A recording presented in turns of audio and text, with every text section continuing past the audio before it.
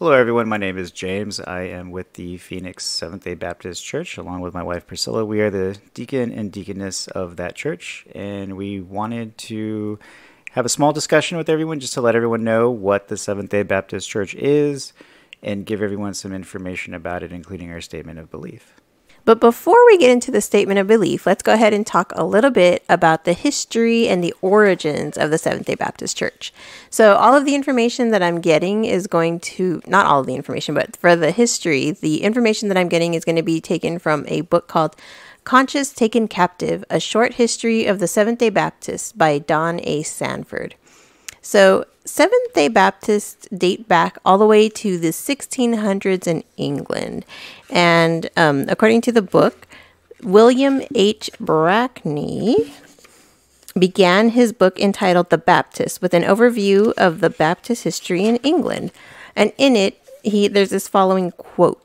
A third stream of the Baptist persuasion also demands attention. Smaller in numbers, more heavily persecuted, and no less adamant about their faith were the Seventh-day Baptists. In the biblicism of the age, when the scriptures were being constantly re-examined as a standard of free church doctrine and practice, it's not surprising that a person or a church should conclude that keeping the Sabbath was an inescapable requirement of biblical Christianity.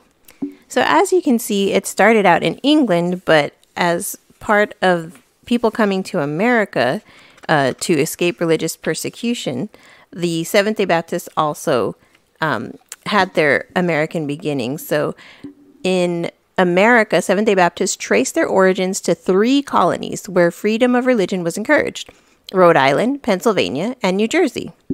So just to give you a little bit of an overview of how things went in America, in December of 1671, members of a Baptist church who had come to the conviction to keep the Sabbath of the Bible decided to separate from the Baptist church, the other Baptist church that they were going to.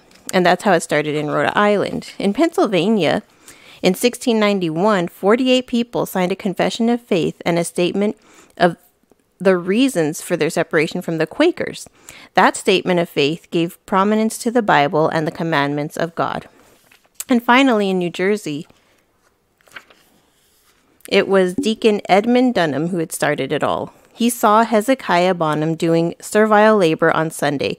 Thinking it was his Christian responsibility, Dunham reprimanded him for breaking God's law. Bonham demanded scriptural proof, so he not only searched the Bible himself for the proof that he assumed must be there, but enlisted members of his Bible class to join in the study. Out of this study, he and 17 others became convinced of the validity of the seventh-day Sabbath and began meeting in the Dunham home. And after that, it spread throughout the United States. So now that you know a little bit about our history, we can get into what we believe and look at our statement of faith.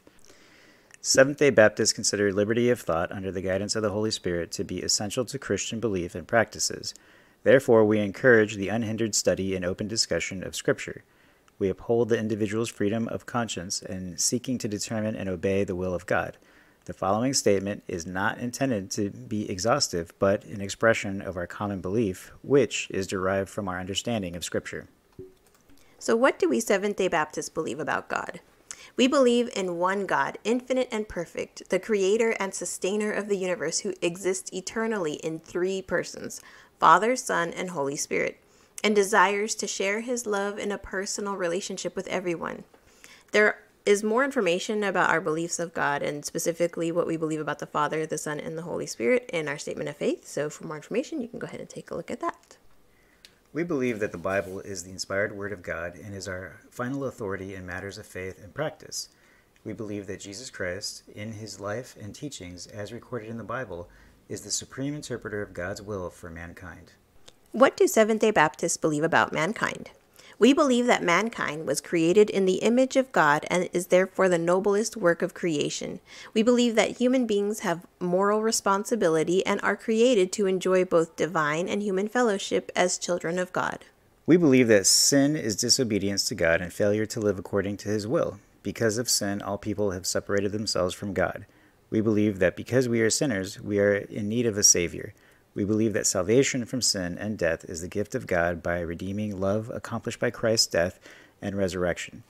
and is received only by repentance and faith in him. We believe that all who repent of their sins and receive Christ as Savior will not be punished at the final judgment, but enjoy eternal life. When it comes to eternal life, we believe that Jesus rose from the dead and lives eternally with the Father, and that he will come again with power and great glory. We believe that eternal life begins in knowing God through a commitment to Jesus Christ. We believe that because he died and lives again, resurrection with spiritual and imperishable bodies is the gift of God to believers. We believe that the Church of God is all believers gathered by the Holy Spirit and joined into one body, of which Christ is the head. We believe that the local church is a community of believers organized in covenant relationship for worship, fellowship, and service, practicing and proclaiming common convictions while growing in grace and in the knowledge of our Lord and Savior Jesus Christ. We believe in the priesthood of all believers and practice the autonomy of the local congregation as we seek to work in association with others for more effective witness. As for baptism, we believe that baptism of believers in obedience to Christ's command is a witness to the acceptance of Jesus Christ as a Savior and Lord. We believe in baptism by immersion as a symbol of death to sin, a pledge to a new life in him. We believe that the Lord's Supper commemorates the suffering and death of our Redeemer until he comes, and is a symbol of union in Christ and a pledge of renewed allegiance to our risen Lord. We believe that the Sabbath of the Bible, the seventh day of the week, is sacred time, a gift of God to all people, instituted at creation, affirmed in the Ten Commandments, and reaffirmed in the teaching and example of Jesus and the apostles. We believe that the gift of the Sabbath rest is an experience of God's eternal presence with his people. We believe that in obedience to God and in loving response to his grace in Christ, the Sabbath should be faithfully observed as a day of rest, worship, and celebration. We believe that Jesus Christ commissions us to proclaim the gospel, to make disciples, to baptize, and to teach observance of all that he has commanded. We are called to be witnesses for Christ throughout the world and in all human relationships. So that's a little bit about Seventh-day Baptists in a nutshell. We are located at the Phoenix Seventh-day Baptist Church, as James mentioned earlier. If you have any questions or comments, feel free to contact us. We have a website, phoenixsdb.com, or we're actually on YouTube at the Phoenix Seventh-day Baptist channel. We are also on TikTok, Facebook, Instagram.